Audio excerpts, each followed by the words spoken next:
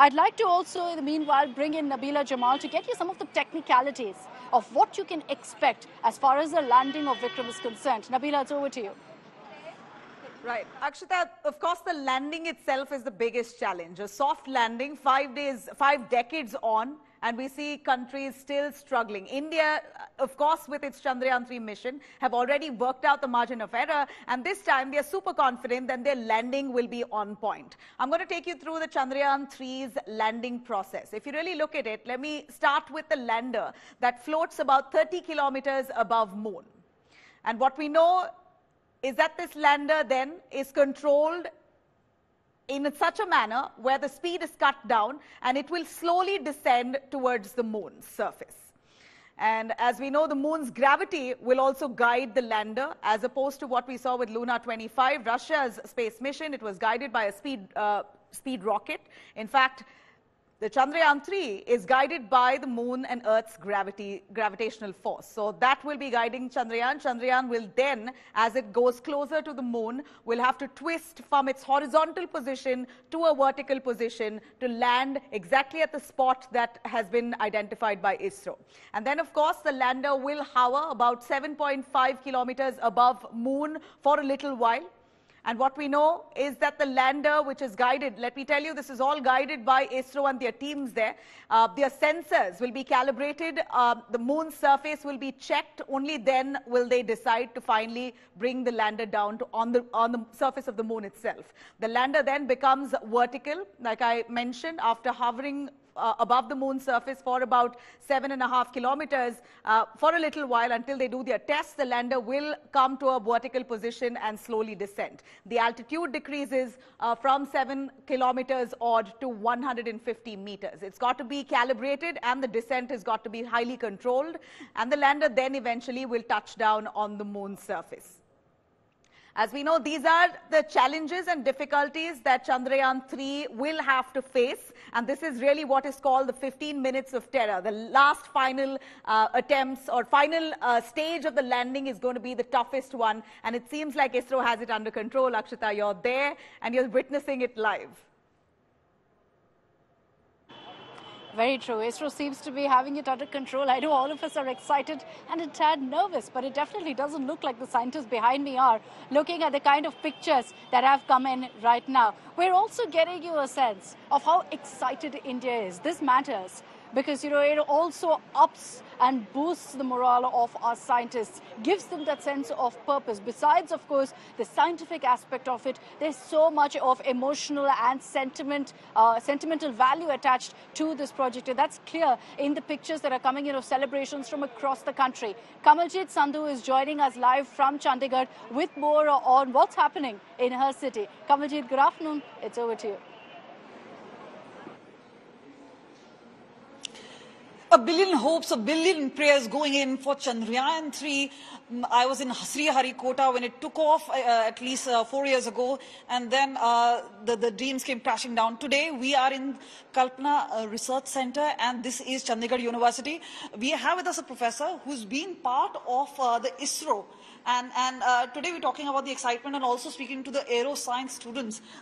Do tell us, what is the sort of excitement and what goes into making of such a big project? Yeah, ma'am, we are very much excited about this project. We are actually waiting for once the data will be received from our station, because we have our own ground control station. We want to know exactly what are the topography. What is really happening? We'll just show you a 360-degree view, because they are tracking down every single moment, and these screens will play out live when that exact landing really takes place. But yes, let's talk to the students out here.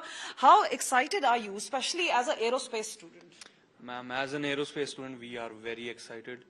There will be a lot of data that we will be getting to study on, and we are very inspired by Isro, learning from failures, as they always say. What a brilliant line to say, and let me tell you, we asked, and this is what we're going to ask again, how many of you watched Chandrayaan-2 when it was close to landing? How much of, oh yes, the hands really going up, because these are science students. You are in Sriharikota, you've also interned with them. Do tell us about your experience. Ma'am, during my stint with the Isro Sriharikota, what I found very intriguing was that the way of their working on the various space programs, as well as the launch vehicle systems, it tells us how meticulous we should be with our work. And also, ma'am, it tells us how management is there. How the management is there. Another student, do tell us, what are your hopes, especially when it comes to this particular project? 1 billion prayers already for this project. Of course, ma'am, the value of the project increases because at the last Chandrayaan-2 is a fail, so that we have to perform this time, and we are actually, the Chandrayaan-3 is constructed in such a way that every sensor is fail. Then itself it will land safely. It should land safely. That's what we're expecting. And see, all these links actually activated. There is also the Isro camera. We are looking at that. Let's talk to a woman out here. You know, we've seen posters of Kalpana Chawla, Dr. Sunita Williams. Now you tell us, as a woman and as a science student, how do you see your role, and especially we've known how women have participated in a big way and leading this particular project? I'm feeling very, very proud today that women are coming up in rocketry sciences where there are limited opportunities and a society dominated by men, but women are standing out here.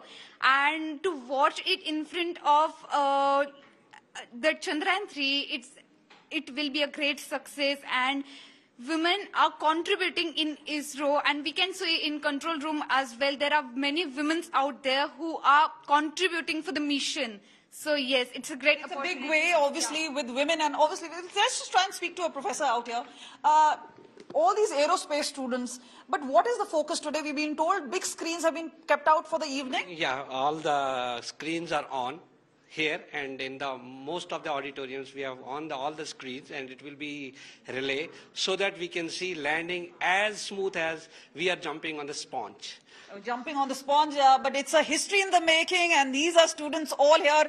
Look at the rockets, look at all the time.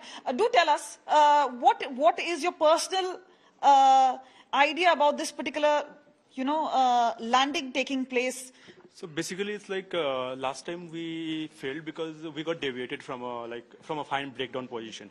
So this time the algorithm has been developed in such a way that it will just tackle all the orientation, and it will help us to land safely on the. So error-free. There is hardly any room for error, and this is what 1 billion Indians are really hoping for. And the scientific temper here in this particular room with all these students, they are actually now not just holding on to the prayers, but also ensuring that science will play its own part, and all these students are going to not only be part of this project. And remember, as far as Chandigarh University is concerned, they're saying the next big thing is that they already have a tie-up with the Isro. A satellite would be launched, their own satellite, which will monitor the water system. So all this is going to take place, but a big, big exciting day. And from here in the classrooms, they will eventually in the evening move out to the big screen where the entire university students will come together and watch this live, watch a history unfold live. Very exciting times ahead, and for students, of course, there's nothing bigger than this, especially for those who are so excited or are passionate about astronomy. It doesn't get bigger than this, essentially. Space exploration, being there to witness this kind of a moon mission and the landing live. Kamalji, thanks very much for getting us a ground report.